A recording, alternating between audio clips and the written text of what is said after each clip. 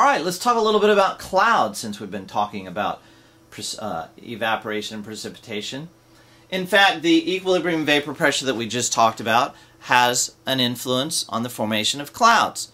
It should be somewhat intuitive to you at this point that if the existing vapor pressure is greater than the equilibrium vapor pressure, supersaturated conditions, then water vapor is going to tend to fall out of solution, so to speak, or fall out of the air, so to speak, and form clouds, and that's exactly what happens.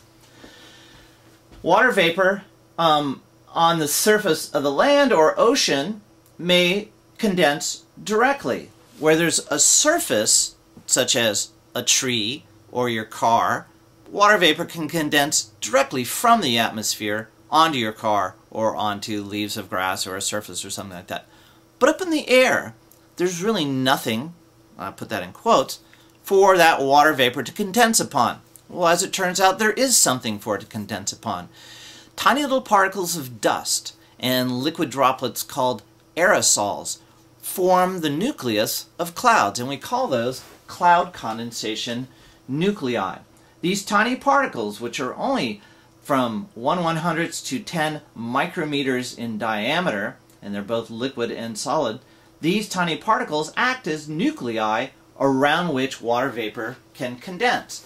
This turns out to be the first step in cloud formation. So you may never have thought about clouds as being tiny particles of dust or little liquids, but in fact they are, and they represent areas where water vapor is condensed around a little particle as a result of these cloud condensation nuclei. And if you're kind of old like I am, you remember early efforts at cloud seeding. In fact, some of them still go on. The Chinese experimented with cloud seeding during the recent Summer Olympics, the 2008 Summer Olympics, as a way of stimulating cloud production and stimulating ultimately rain.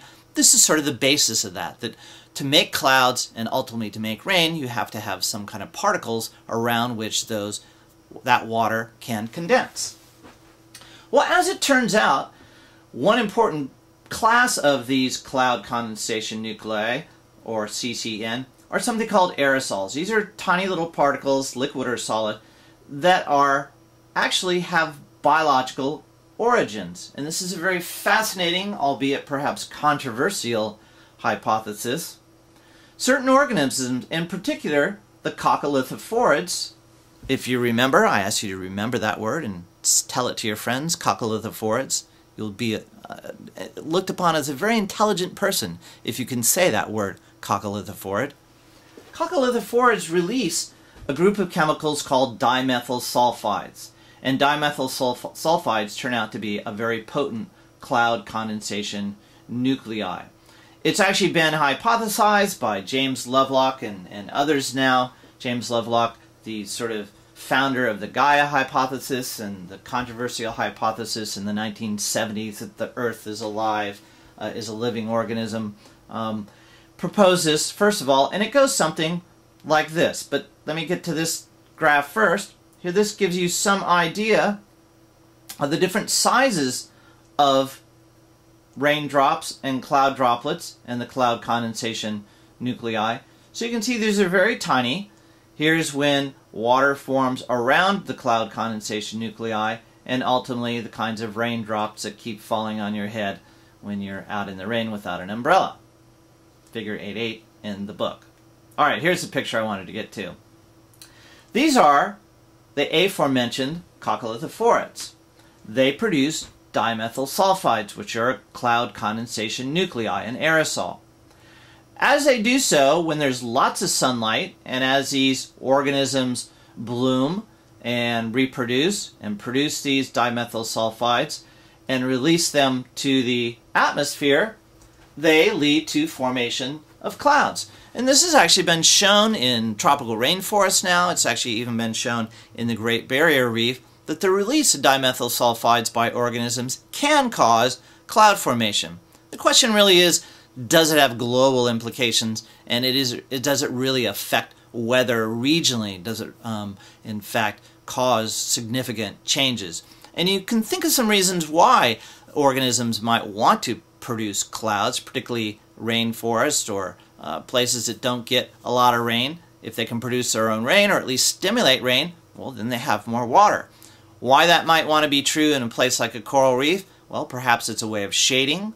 Who knows? An adaptation to prevent the corals from being bleached out.